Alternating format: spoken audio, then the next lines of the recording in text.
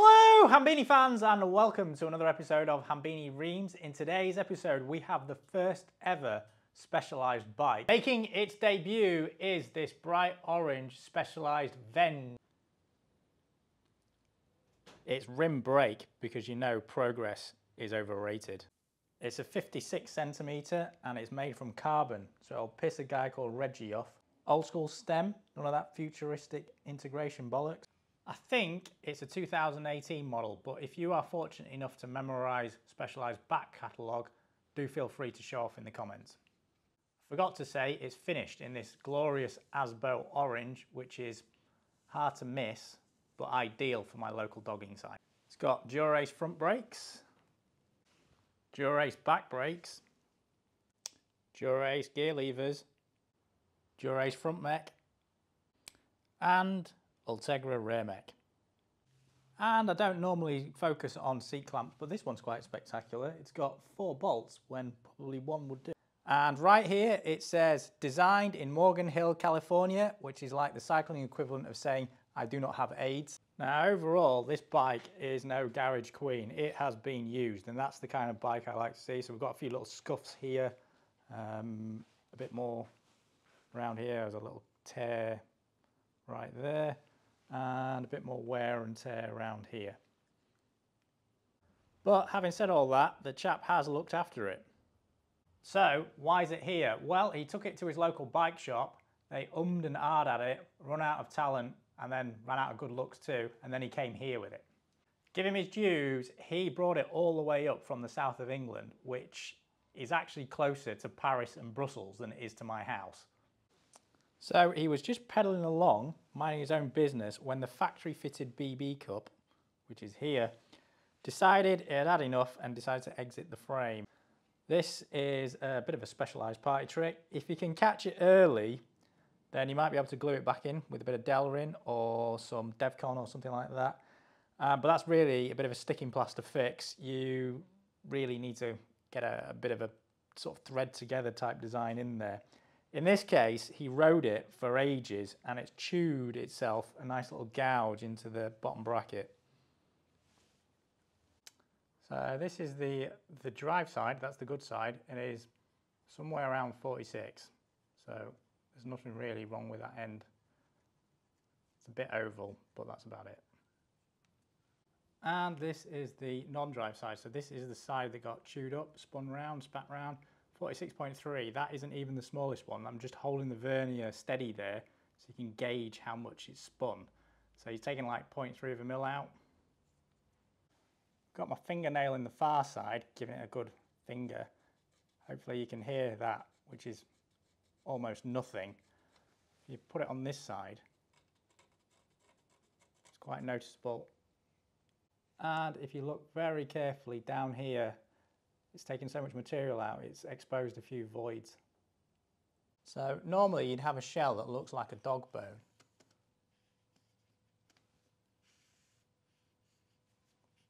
This bit here is nominally 46 millimeters.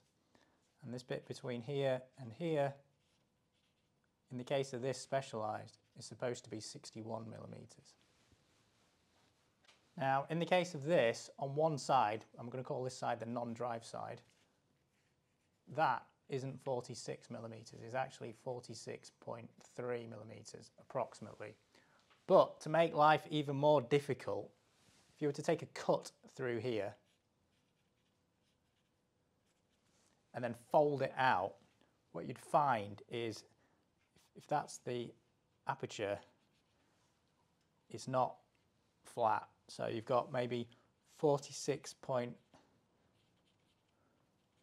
there, but then over here it might taper or might go up and down. So with the Delrin cups, it actually makes the shell 42 millimeters by 68, so it's designed for 6806 bearings, which are like that. It is effectively BB30. Now normally what I would do is I would bore all the way through, but this is quite thin and it's exposed some voids. So I don't really want to do that because if the resin's gone on holiday, I'll just make it worse. And taking more material out of something that's potentially thin will only make it about as stiff as a wet sponge. I'll continue to finger. And this is the fix. So it is a thread together bottom bracket. We've got an interference fit on the drive side, which is this side, so it comes with an index mark. And we've got a transition fit on the non-drive side, because basically it needs to slide in. We don't want to take any more material out of the bike frame. And it uses threads to lock it all in. Retaining compound does need to go in too, because of what I explained before, which is the surfaces are not completely flat. And you obviously don't want to have, excessively high compressive stress, so a bit of thread lock isn't going to hurt either. And it gives you the advantage because if you need to remove it in the future, you can just heat it up with a hairdryer and it will all go loose and soft. The bearings are, well, the owner wanted sealed bearings, so he had a choice between Toyama, NTN and Fag, Scheffler.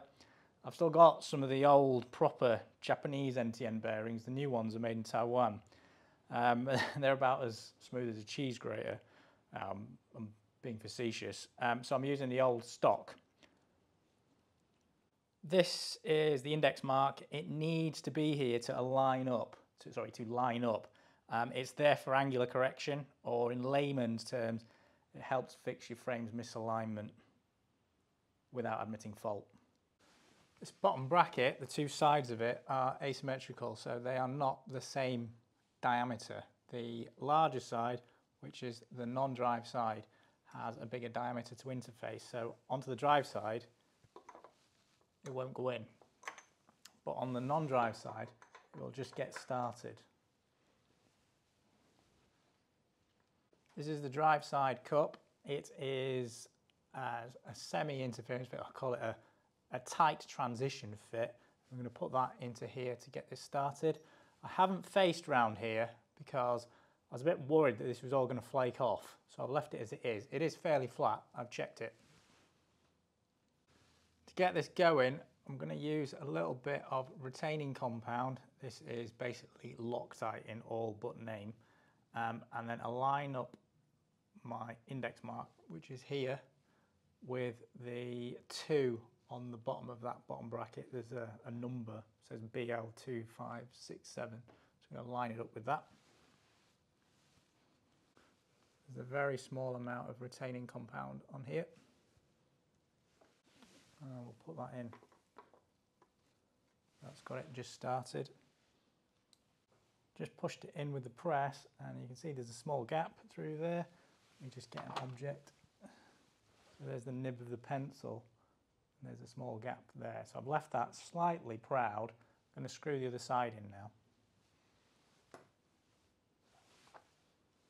This is the other side. I put tape all the way around it because when I was pushing it in, I didn't want to scratch any of the chap's frame. I mean, it's not my bike, so I'll take as good a care of it as I can. In here, the bottom bracket centre is not concentric with the other side. I've had to do that to fix the alignment. Just going to put a little bit of thread lock on the inside, so the female side of the threads doesn't need to be very much. There's also a small amount of retaining compound on the outside of this. Now we're just going to screw this in and take the tape off at the same time.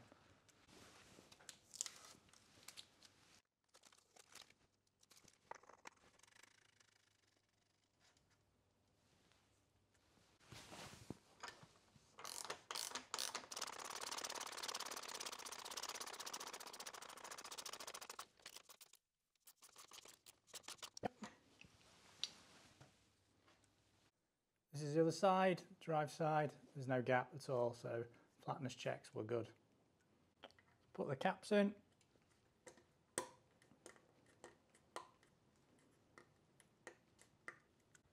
Cap on the non-drive side.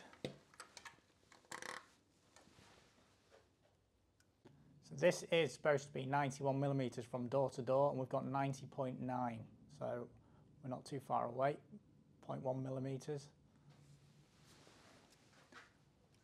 To be clear, or so there's no doubt, this bottom bracket is held in the axial direction by the threads. So it threads from one side to the other.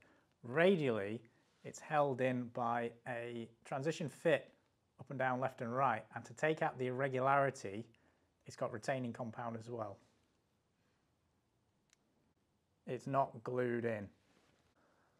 Just put a test crank in just to check it all works and there's no rubs or anything. It's got fully sealed bearings in it, so it doesn't spin that well, but it's smooth, and that means it's a pass. This kind of issue with the Delrin cups or plastic cups falling out of specialised frames is quite common. It manifests itself typically a few years after you buy it, after the resin goes slightly brittle. If you do have any questions or comments, please use the comment box below, and if you've got any other bits or pieces, send us an email. And that is it. Remember to smash that like button and hit subscribe. And as always, keep banging your hairdresser.